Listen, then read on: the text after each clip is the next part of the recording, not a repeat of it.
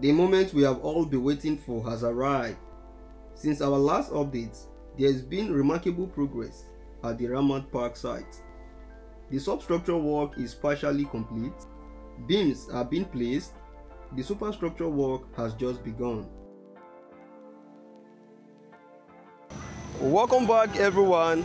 We are back at the Ramat Park Flyover construction site to document the latest progress of this game-changing project. For those of you joining us for the first time, welcome to Lantus TV. Hit the subscribe button and turn on the notification bell so you don't miss out on any of our updates. We have been documenting the incredible transformation right here at the Ramat Park Flyover construction site since the beginning. In our last video, the pillars and support structures were taking shape, and ever since, we were eagerly anticipating the next phase of the project. And in that video, I told you all that I will be back soon with an update. And today, I have come with the biggest update.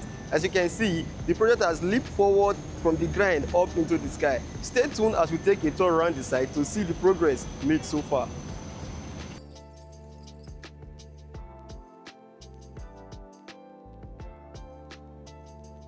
This flyover construction is now at a stage where the pillars are complete and the beams are being installed in preparation for the deck.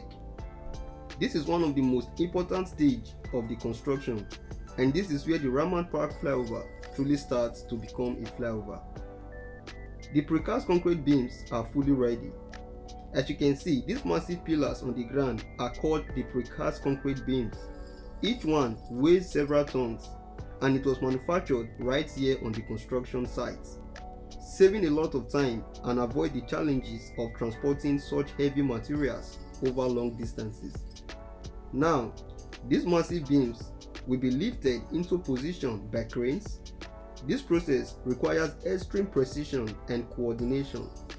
Even a small mistake can be so dangerous, which is why the skill and experience of the CCECC's construction team are so important.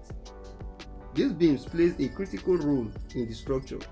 They are designed to span the wide gaps between the support pillars and will carry the heavy loads of vehicles once the flyover is complete. After all the beams are in place, they will form a solid base, the platform in which the actual road surface will be built. This is a key moment in the project and a great example of modern engineering done right. Now, let's take a look at this massive wall that is currently under construction. It is called a retaining wall.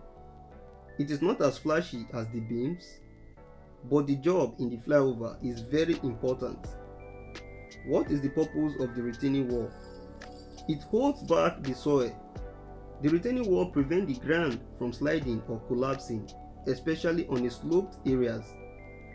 By keeping the soil in place, it helps create a strong and stable foundation for the new roads that will connect to the flyover. Without the retaining wall, the ground could shift, making the area unsafe for construction and traffic. It may not look dramatic, but it plays a vital role in supporting the entire infrastructure around the flyover. So what happens next after these beams are all in place? The next step is to work on the deck pouring, creating the actual road surface. The construction crew will build a framework on top of these beams, lay a network of steel rebar, and then pour the concrete that will form the actual road deck. Alongside that, they will finish this retaining wall and start building the road approaches that will connect the flyover to the existing streets. The puzzle pieces are coming together. The pace of visual change is about to become incredible. Now let's take a look at the daily struggle. Progress above, patience below.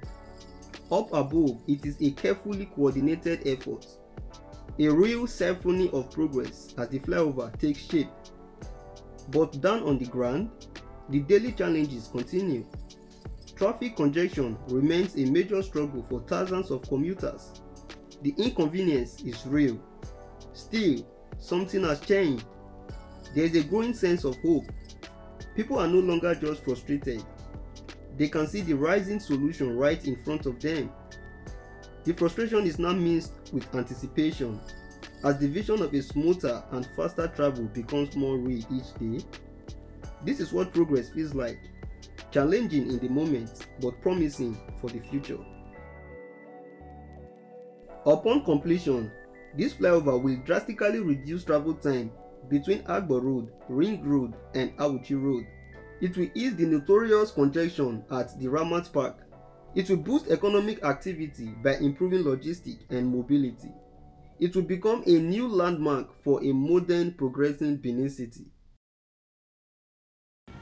From groundbreaking pillars to the first beam of the deck, this project is racing forward. The promise made by the Edo State Governor is becoming a reality. Now tell me, what do you think about this project? Do you think this project will be completed within the 18 months timeline? Drop your thought in the comment section below. Let's start a conversation. Share this video with someone you know who loves Benin City and believes in its future. And if you find this video useful, subscribe, like and share so I can be able to create more videos like this. Thanks for watching.